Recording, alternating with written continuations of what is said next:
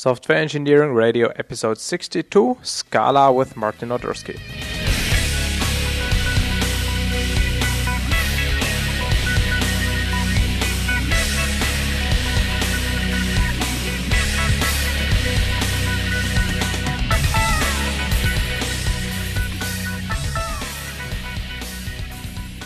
Welcome listeners to this new episode of Software Engineering Radio.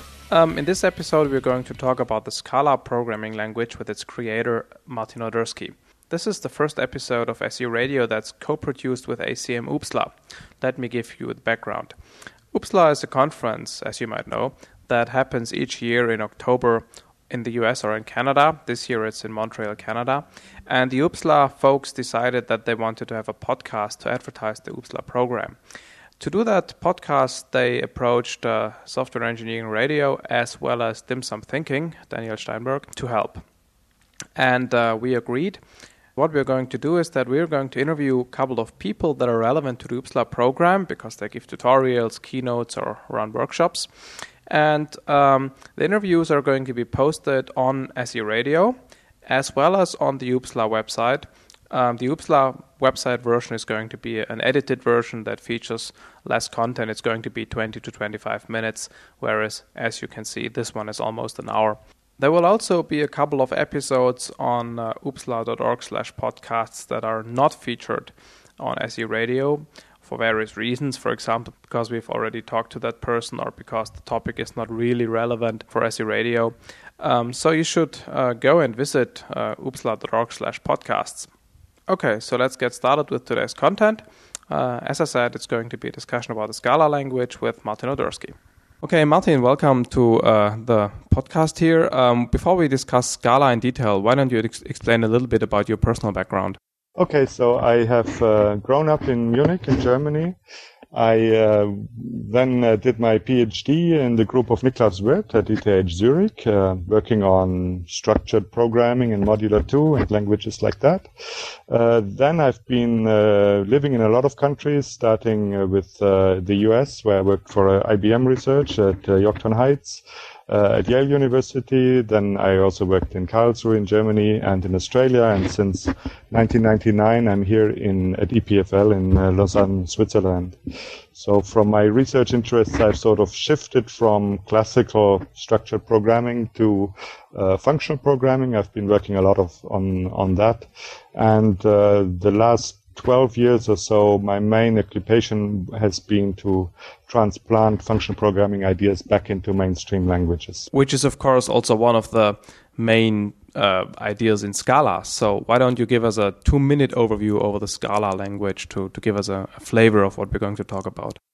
Okay, so Scala is a language which fuses functional and object-oriented programming. I think it's a more tight fusion than what's achieved by any other language today. And it also tries to do that while staying completely interoperable with Java. For me, the end result is that programming in Scala feels more lightweight and nimble than programming in Java. It's more really like programming in a scripting language like Ruby or Python, say, but at the same time, Scala has a static type system, so it's more it has a type system that checks more properties for you than the scripting languages. Nevertheless, even though Scala has static types, most of these types you don't need to write because they are inferred to you. So the net effect is that programming in Scala achieves a reduction in lines of code of, let's say, between 2 and 3 compared to when you program in Java. So in the end, you program faster and I hope also more reliable. So why did you develop Scala? I mean, you mentioned already the idea of fusing functional and more mainstream, i.e. object-oriented programming. Was that the main driver for developing the Scala language? Even before that was this long-standing research program to essentially try to transfer ideas from more researchy languages, more functional languages back into mainstream languages. So even before Scala, I did a language called Pizza that was in 1996, which was an extension of Java with three properties which are also in Scala, namely parametric polymorphism or generics, pattern matching, and first-class functions. And that work eventually led to the work on GJ, which is Java plus generics, which eventually led to the current design of Java 5. So that was sort of the predecessor of all that. And then when I joined DPFL in 1999, I sort of decided that it was time to do something completely new and to have a start from a blank sheet of paper, so to speak. So I tried to do something starting from really very pure semantic foundations to come up with something that would combine a bit the ideas of mainstream programming, which is object-oriented, and the ideas of functional programming. So the result was called functional nets. That was the theory.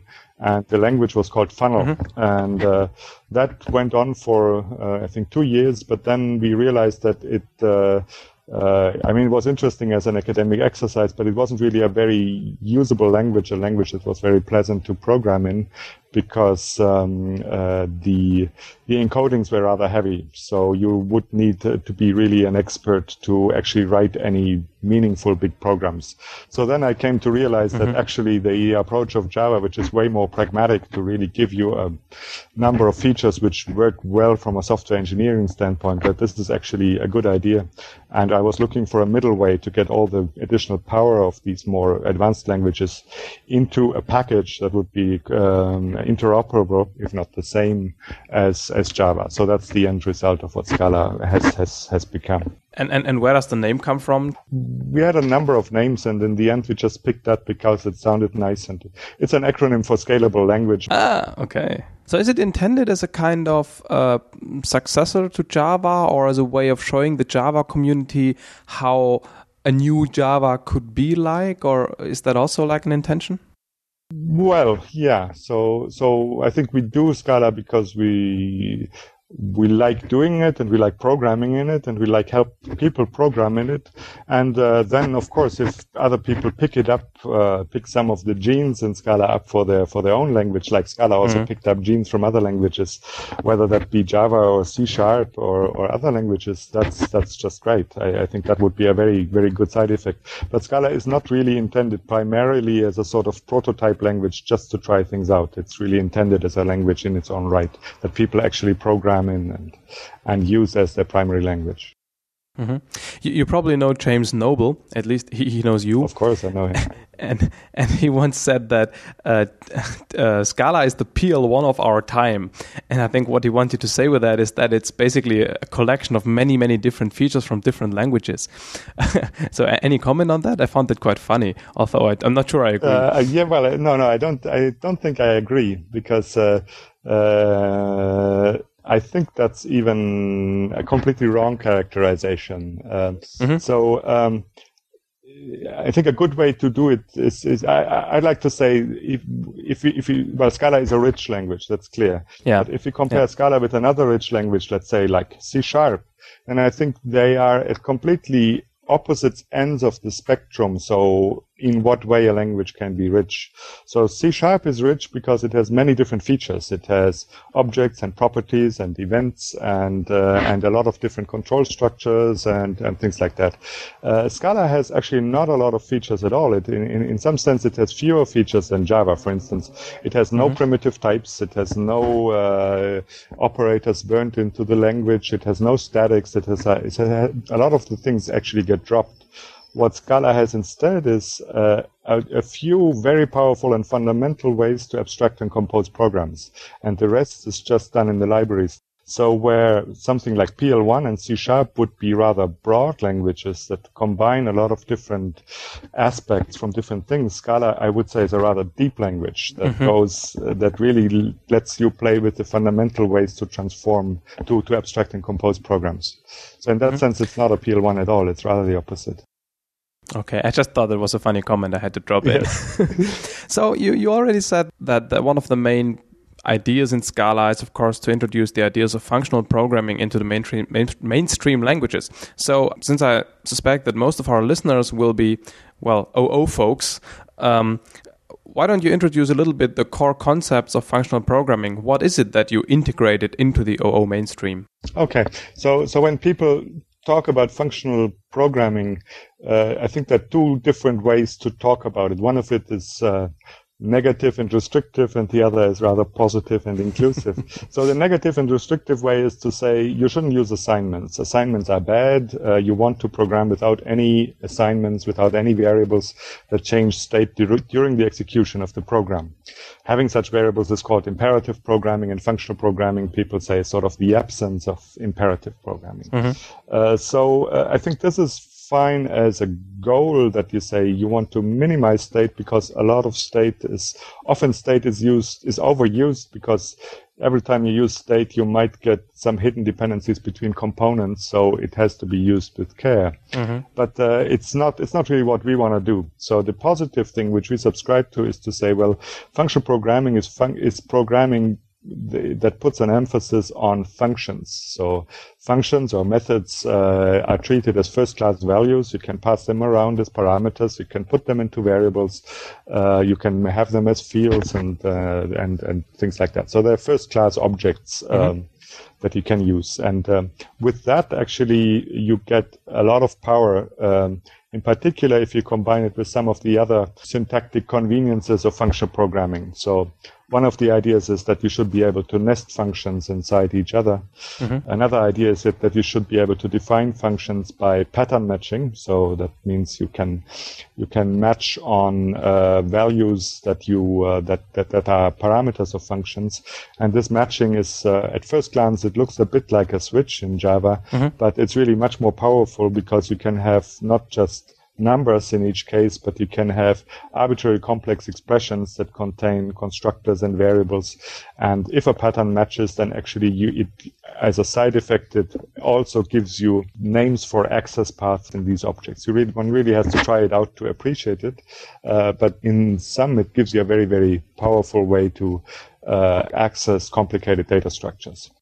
Well, another use case for this pattern matching stuff that came to my mind immediately when I saw it was to do model transformations, because obviously models are complex data structures, and you want to query structures in these models in order to do something with it. Absolutely, yeah. So it's essentially, I believe it's a very nice complementary match to object-oriented programming, because pattern matching shines whenever you need to access a complicated structured data structure from the outside. So that means you have not the possibility to just insert methods into your objects as you need it for the domain. So one use case is model transformation, or any sort of compiling, really, where you represent a program in such a structure. Another use case is XML documents. So if you have an XML document, it's complicated and it's just pure data. It doesn't come with any methods attached to it. So you will want to inspect it and process it from the outside. And pattern matching really helps a lot. So far, object-oriented folks have been very much skeptical about pattern matching, because they said it breaks representation independence, which is a very good thing to have. That means that your program shouldn't depend on the exact data type and representation of your objects. Rather just on the interfaces. Exactly. So recently we have actually achieved a form of pattern matching that does not break representation independence, that keeps representation independence. And we're going to have a paper about this in the upcoming eCube conference. So I think this is this shows the work we're doing in Scala, where we really try to pick these ideas and completely integrate them into an object-oriented framework without any hard edges sticking out. Nice. So we've already started discussing some of the features of Scala. The first one we talked about was case classes and pattern matching. So let's look at some other features in Scala. So another feature that's interesting is multiple inheritance, compound types, traits, mixins. When I looked at it, it looked like kind of a redoing Java's interfaces and inheritance mechanism to be a bit more powerful, although it's for me a little bit hard to see where this additional power comes from. So why don't you elaborate a little bit how these things relate and how they work? Okay, so instead of classes and interfaces as for Java, Scala has classes and traits. And a trait is sort of a very much enriched interface. So an interface only gives you the signatures of some abstract methods. That's all it can do. A trait can also give you some implementations of the methods, or all the methods might be implemented, but typically only some of them are. And it even can give you states, so some fields that go with the trait. So a trait is sort of an implementation module, and you then can mix these traits together using mixin composition. Mixin composition is essentially a disciplined way of doing multiple inheritance without some of the problems you get with respect to name collisions and diamond inheritance and things like that. Right, I figured that, but I don't know or didn't understand why traits don't have these problems. I mean, if I inherit or implement or whatever it's called, if I extend or implement two traits that have the same methods, how do I resolve these resulting conflicts in names? Okay, so there are two rules for that. The first rule says, well, if these methods are just postulated, so they're abstract in one trait, no problem, and they are implemented in the other, then no matter how you mix the implementations, always fill in the abstract parts. Okay. The second one is, well, if you have several concrete methods, right, then there's a concept called a linearization of the inheritance graph. So then we will transform your inheritance graph into a linear sequence. And if an implementation comes later in the sequence, so at the beginning of the sequence will be class object, at the end of the sequence will be the class you use in the mixin composition, and then all the classes of your inherit will be somewhere between in the sequence. So if a class comes later, then that's the implementation in that class will override any implementations that come earlier. And what's important is that this is actually synchronized with the way super works. So if you call a super from a trait, then the super call also goes to an unknown location, namely the method that comes earlier in the linearization of the class graph when the trait is being mixed in together. So this you don't know when you write the trait. So that's also why traits are sometimes, or why the principal idea of a trait has sometimes been characterized that you can have a virtual super. So you can have a virtual superclass that can be overridden by then some real classes when at the time the trait is mixed into some other class. So what this gives you is the problem with classes and interfaces.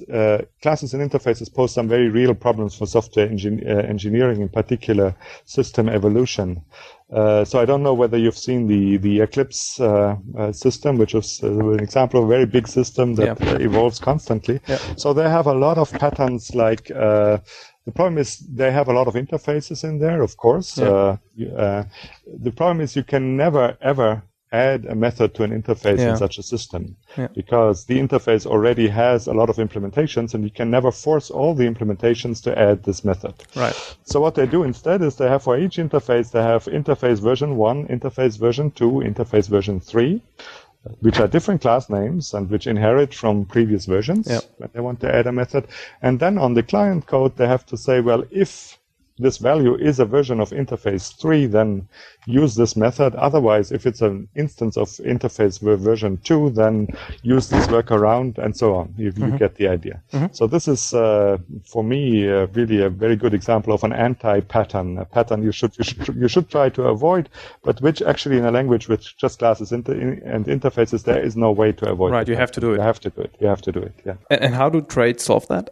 Well, with traits, you can have, when you add a method to a trait, you can also give the default implementation, which contains the workaround. Right. So for clients, it's completely it's completely transparent. Yeah, okay.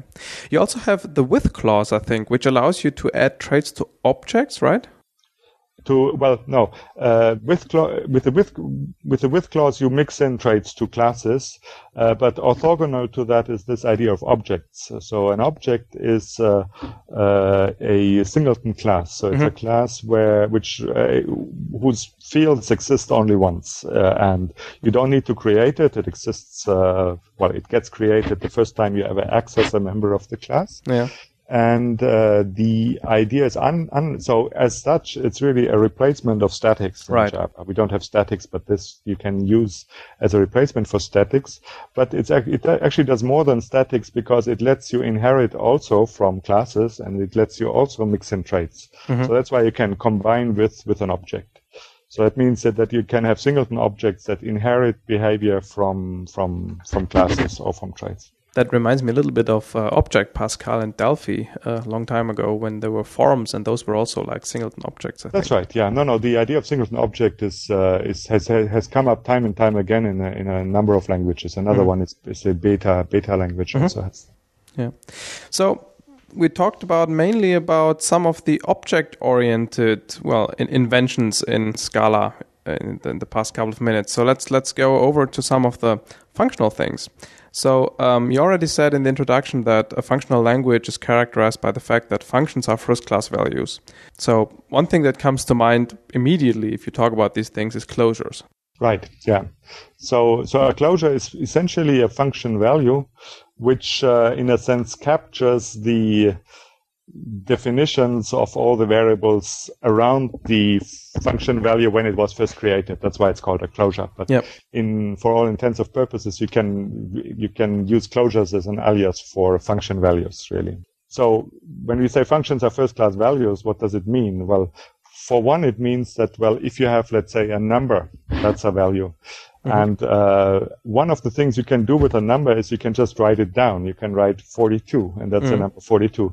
You don't need to actually do a definition to say int my number, and then you define it to be the number 42. You can use it directly. That means you have a literal form. Literal, yeah. So for functions also, because they're first-class values, you have literals. And that's what's usually called a closure syntax. So that means this closure, you designate you designate the parameters of the function, then comes an arrow, and then comes an expression or a block which computes the result of the function. So it's just a natural consequence of the fact that functions are first class. So it means you also want to have literals.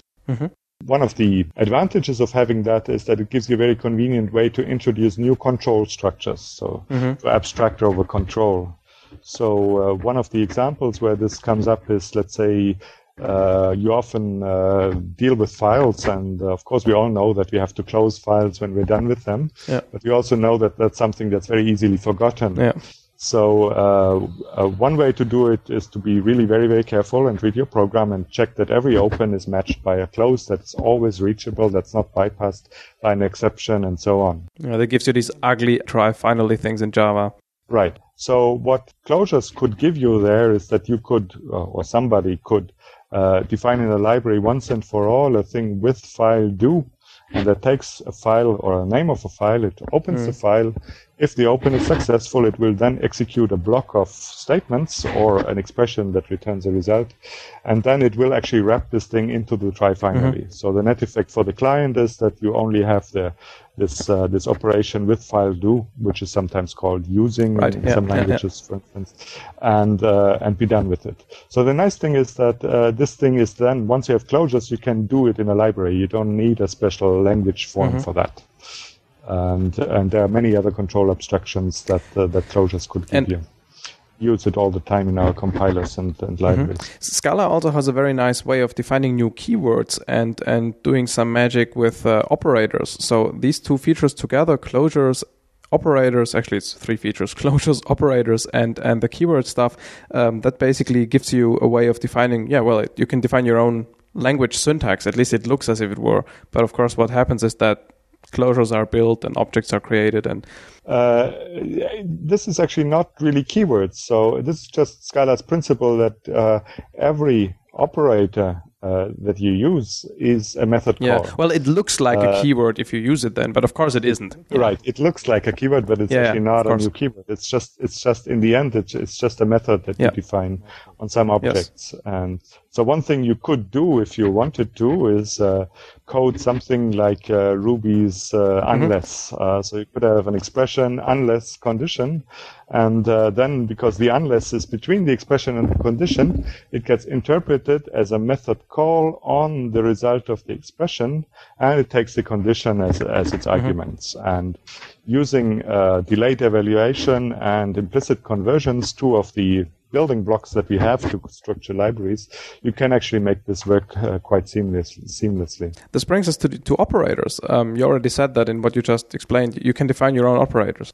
Right. So this is really essentially the same idea as in Smalltalk, to say you don't want to have primitive types and operators. So Scala is a pure object-oriented language in the sense that really every value is an object and every operation is a method call.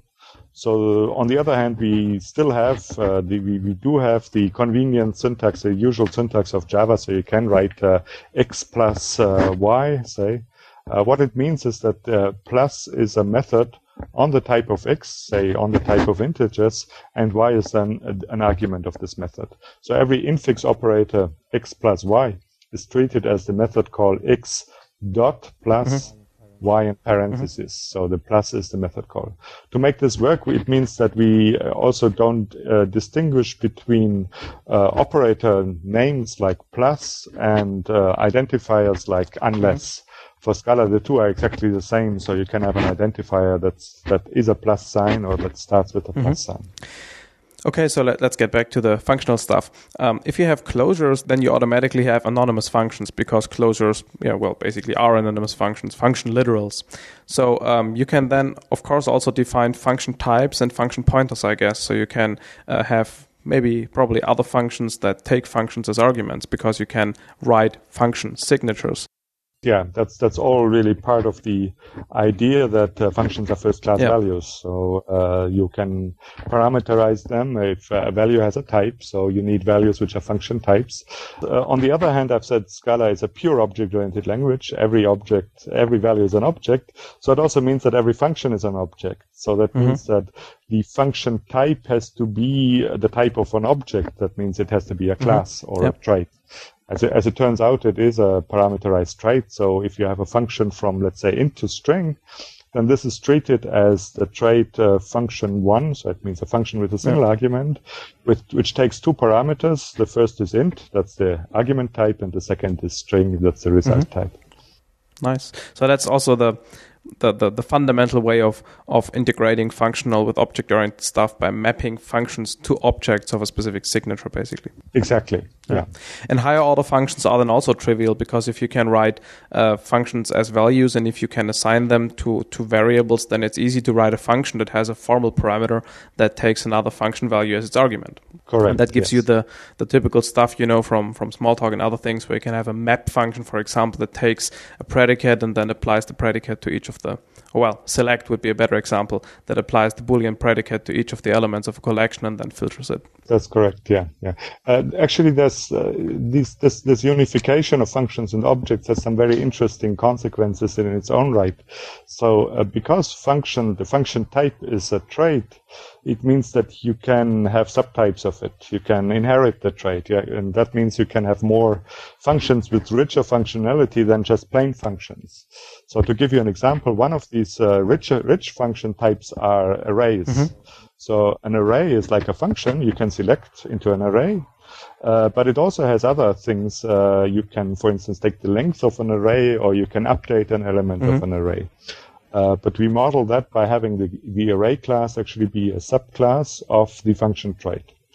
And there are several other examples. If you look at under the covers, then you will see that these specialized function types, they underlie a lot of the Scala libraries. You can do a lot of really interesting stuff. Yeah, that's the stuff that's a little bit non-intuitive for people who aren't used to working with functions, because it requires a deeper understanding of functions and values and lazy evaluation, all these things. Most people in the OO world don't have that. Right. So it's a matter of learning that. That's true. It's true that initially a lot of the stuff will feel a bit advanced. So currying is another one of these things that is typically found in functional languages. I guess the term has nothing to do with the taste, the curry thing, but it's rather somebody who was called Curry who invented it. Exactly. That was a logician called Haskell Curry, and if you know functional languages, then you also know that there's a Haskell language, so it's the same guy who gave his number to Haskell also. This is actually this predates even functional programming. It's a trick that was done in logic and lambda calculus to say we model functions with several arguments as a function that takes the first argument and then returns a function as a result, which then takes the second argument, and so on. So it was a trick to keep your formal foundation simple. You need only functions of a single argument, and it was called after Curry because he was one of the guys who promoted it. Also, although the roots go back further than that. So there was another logician, Schönfinkel, who I think introduced that, and maybe it even goes back to Frege. Right, now I remember. I read that somewhere that the term Schönfinkeling wouldn't have been a very nice word. That's why people chose currying. That's right, yeah. But of course, it's interesting that you say that by having a function return another function that accepts less parameters is actually a simpler solution. It's simple in a way that's non-intuitive to most people, I guess. I think there are several notions of simplicity at work here. So there's one simplicity which says I can get something off the ground with the least number of rules. So it's simple. Currying is simple in that sense. There's another sort of simplicity which means this thing is simple to use.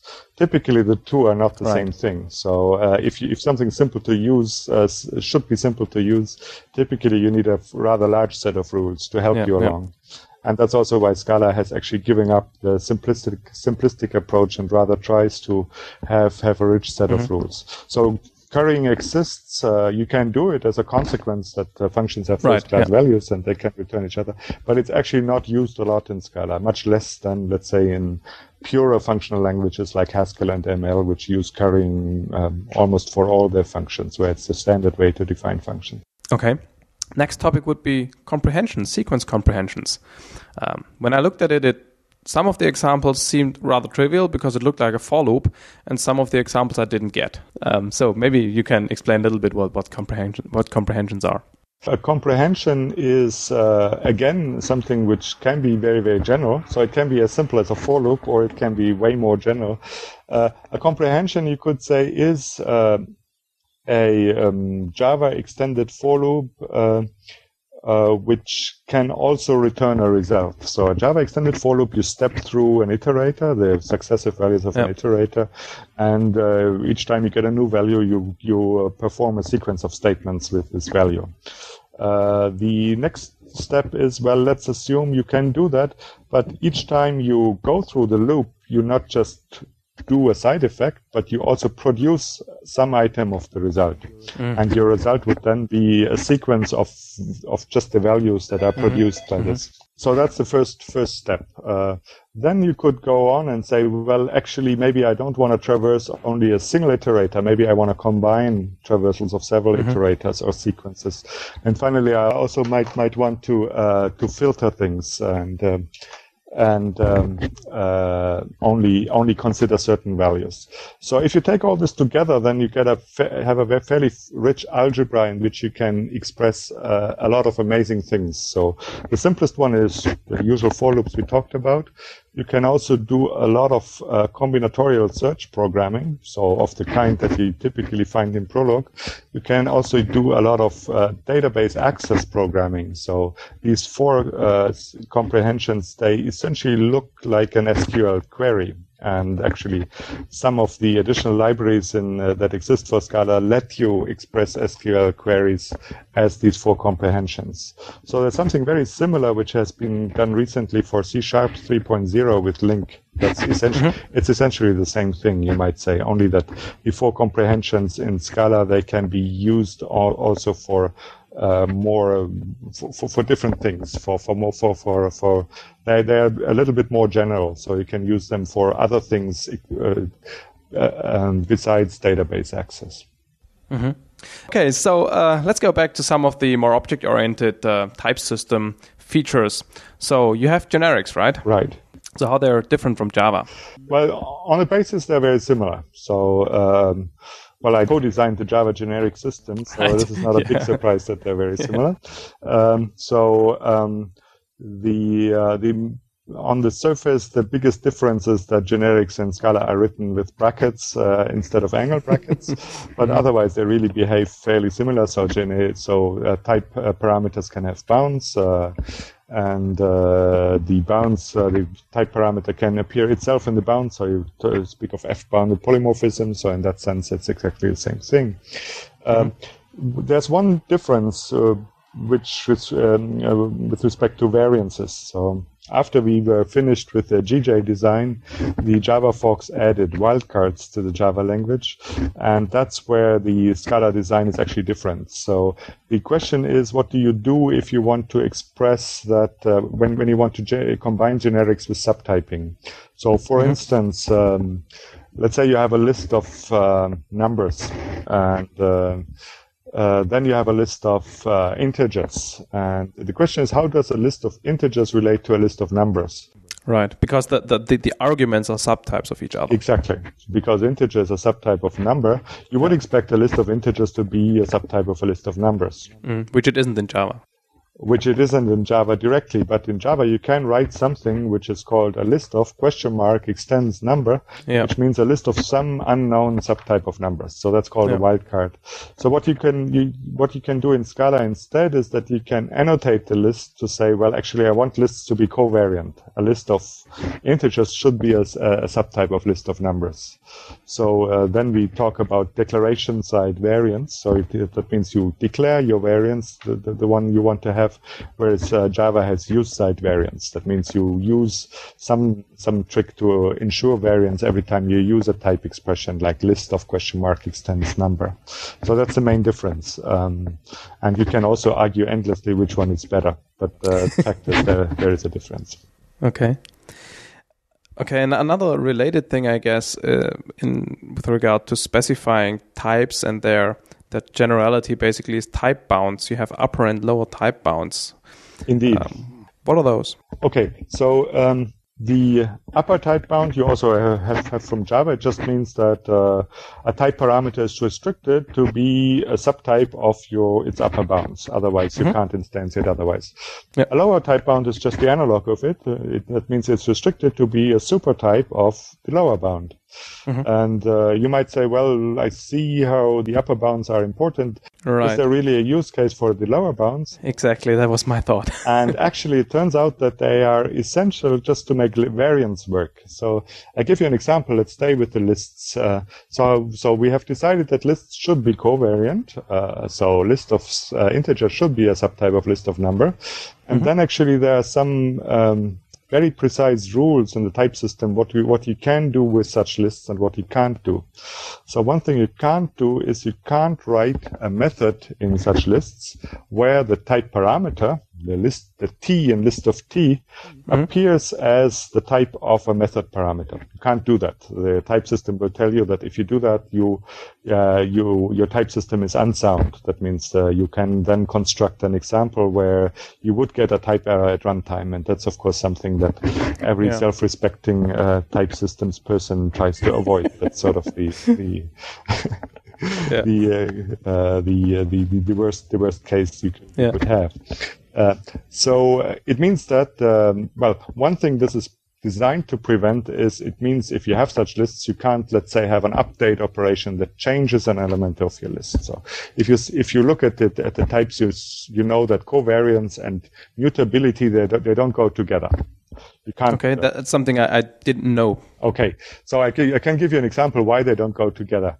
Let's say list of integers is a subtype of list of number. Okay, I create a new list of integers. I assign it into a variable whose type is list of number. Okay. Of course, the assignment is by reference, as for all object-oriented language. I don't actually copy the list. I just give you another handle to the list. Then I put in a new floating point value into the head of this list. This I can do because it's a list of number and float is a number, so I can do that. Yeah. But I end up, in the original list, I end up with a list of integers whose first element is a float. And that's, of course, something I don't want. So that shows you why mutability and covariance, they have to be kept separate. You can't have both. So the type device is that you say, well, in order to prevent you from writing update, I'm going to prevent you from writing anything where the type T appears in parameter position. Okay, that's of course okay. I get it, because I was thinking about how do you know that something updates something? Exactly. But of course, if you omit the because there are very clever ways to hide it. So you can't just avoid update. You have to have something more general. So that's the thing that's more general. So, but then what happens is that if you look at another operation called, let's say call it append, it takes two lists of T and gives you back a list of T. And you say, oops, I can't do that either because the T is in parameter position. It's the thing I append to a list. So then the problem is that the thing becomes too restrictive. So what I need to do instead is I have to say, well, instead of having a parameter T for append, I say, well, anything which is a supertype of T is actually okay. I give you another example. Let's say I have a list of int. I append a list of number. Should this be okay? And my answer is yes, actually it is okay, because number is a supertype of int. And what should I get back? Well, I get back a list of number. Appending a list of numbers to a list of int gives me a list of number. Or also appending a list of float to a list of int gives me a list of number. So the whole theory and also the practice works out beautifully once I have lower bounds, but without lower bounds, everything falls apart because it becomes too restrictive. Okay.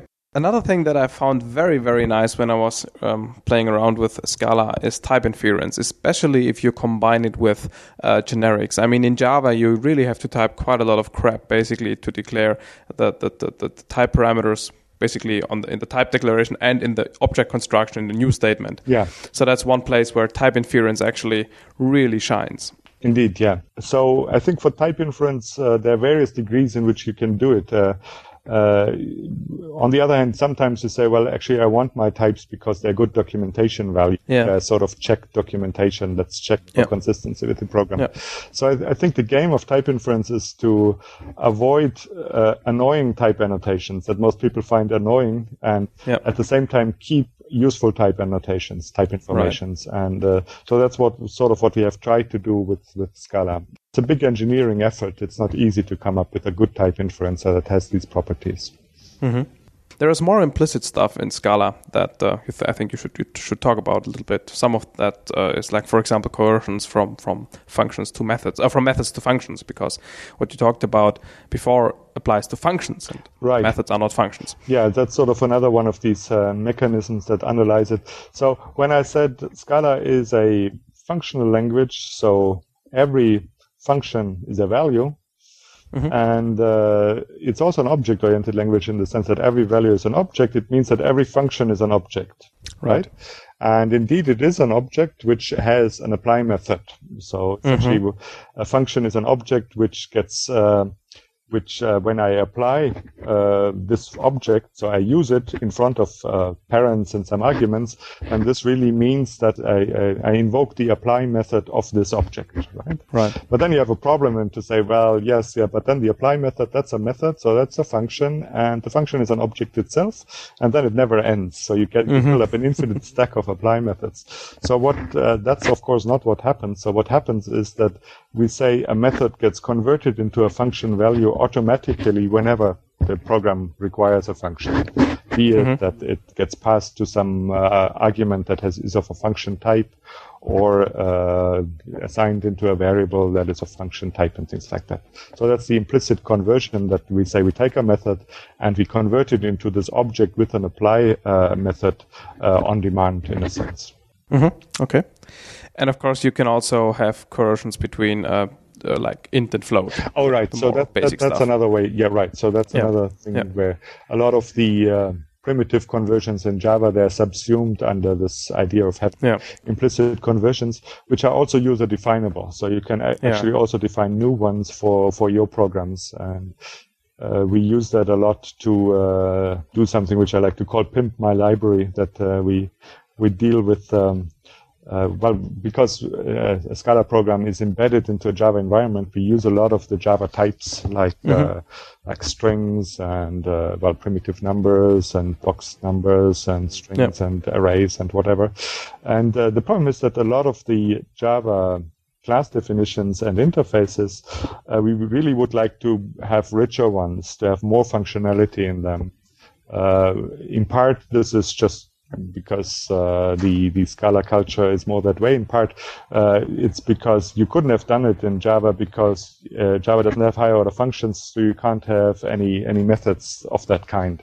So I give you an example. Let's say the class string. So strings can be considered to be sequences of characters. And there is a class sequence in Scala which treats general sequences and has a lot of interesting and useful functions. For instance, there's a function for each, which applies a certain block of code to each element, or a function map, which maps the sequence to some other sequence, and all these functions here. So you'd like to be able to add this to the string class as well. But of course you can't, because string is defined by a Java library and it's a final class, so you can't fiddle with it.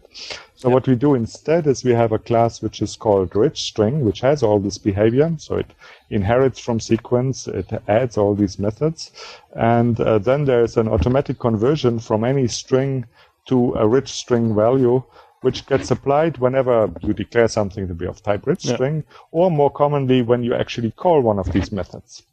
So in that sense, it's really like a bit like the extension methods of, let's say, C# or Visual Basic, but it's also more powerful because with this device, we can actually make string into a subclass of sequence, whereas with extension methods, you only can add methods.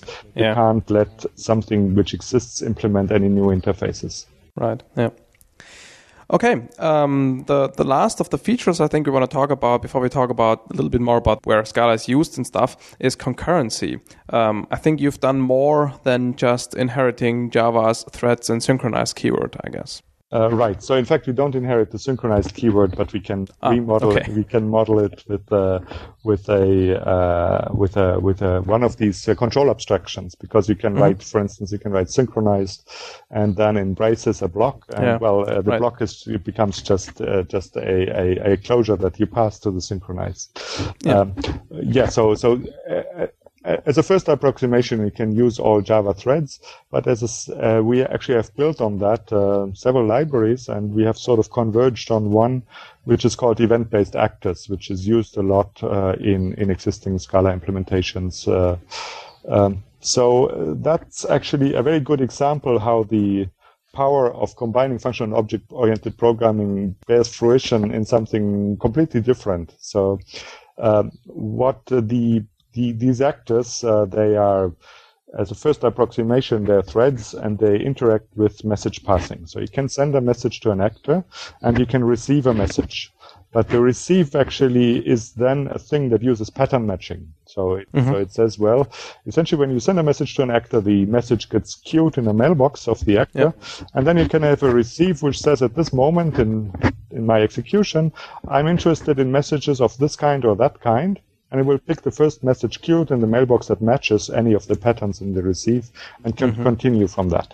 So this was done, it's not new to Scala. This is the model that's used in the Erlang programming language, which is used with quite a lot of success in telecoms and other applications that require massive concurrency. So in Scala, we could do it precisely because we can subclass functions. So these receive blocks, essentially pattern matching blocks, they're treated as something we call a partial function. So that's a function where you can actually find out whether it's defined. And you need to be able to find out whether this block is defined to do the process scheduling. For that reason, we were actually able to do the whole actor stack as purely in a library. So there is no special language support whatsoever for it. The general way of abstracting over partial functions was good enough. We could use it that way.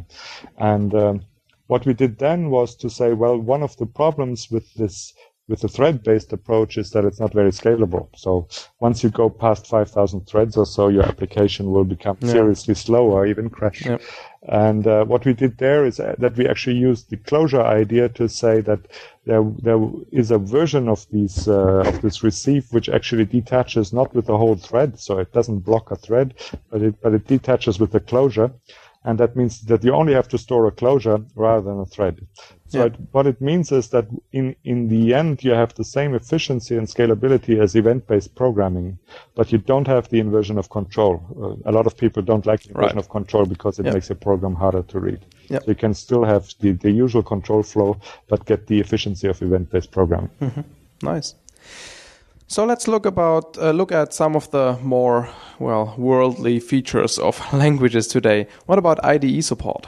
I guess you have an Eclipse plugin as everybody else. We have an Eclipse plugin, that's right. Okay, good. And we are currently readying the second version of that, which should be which does some interesting stuff on highly incremental computation. So we hope it will be very, very responsive. There's also an IntelliJ plugin, which has been developed by people at JetBrains, the company that does IntelliJ. And there is a number of plugins or modes for basically all the editors out there. Mm-hmm. So we hope that there will be further plugins in the future, but that's all there is right now. Yeah. But if JetBrains, I guess the Eclipse plugin is something you're doing in your team. That's right. But if there's a commercial company picking up Scala and providing a plugin for their IntelliJ thing, then that means that Scala, it seems to go quite well. So what about the user community? What about the uptake of Scala? How does it feel? Is it going to be the next Java? I'm not sure. I think a lot of things would have to happen for anything to become the next Java. But actually, the uptake is quite encouraging. So last month we had more than 5,000 downloads of the system, and so the months before also it was always over 2,000. So there's a lot of people who at least try it out. Also, we know of a lot of projects, mid-sized projects, some substantial projects of people that have started using Scala. For instance, one of the projects is a web server called Lift, which is sort of in the same space as Rails for Ruby, and which uses Scala actors with a lot of success. So one thing that they did with Lift was a Twitter clone where. Yeah. I think previously Twitter was reputed to be rather hard to scale. So here they could scale Twitters to more than 1 million users on a two-box Pentium system. And every user gets represented by its own actors, but because of the event-based compilation, that's actually not a performance hog like it would be if it was based on threads. Okay, so let's briefly look at some of the next steps in Scala's development. One thing that we didn't talk about and that I've also been missing when looking at Scala is meta-programming. That's the big new thing, at least for the mainstream. If you look at Ruby, of course, it has been there in CLOS and all these other things. So is there going to be some support for meta-programming in Scala? So there's a lot of work out there which is currently research. So I have a PhD student working on exactly that. Cool. But because it's essentially research is open-ended, so we have to see what comes out of it. If something promising comes out of it, of course we're gonna put this in the distribution and release it. And that'll be compile time meta programming, of course. That would be there's a spectrum. That would be probably have some of compile time meta programming to it, but the other idea is staging. That means that you actually have a version of the compiler at runtime compiling things at runtime for you. Nice, very nice. Okay, then I want to thank you very much for being on the show, and I wish you all the success you might want to have for your Scala language. Thank you.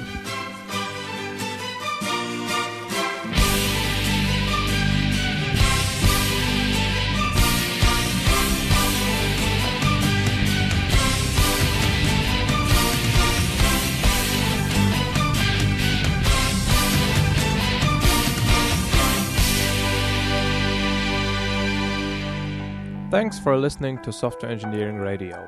If you want to get more information about Software Engineering Radio, or if you want to give us feedback, please go to our website at se-radio.net. You can also contact the team at team@se-radio.net, although we prefer entries in our comments system on the website so other people can see what you think. Software Engineering Radio wants to thank Henning Pauli for the intro and outro music, as well as Libsyn for providing the bandwidth. This episode of SE Radio, as well as all other episodes, is licensed under Creative Commons license. See the Software Engineering Radio website for details.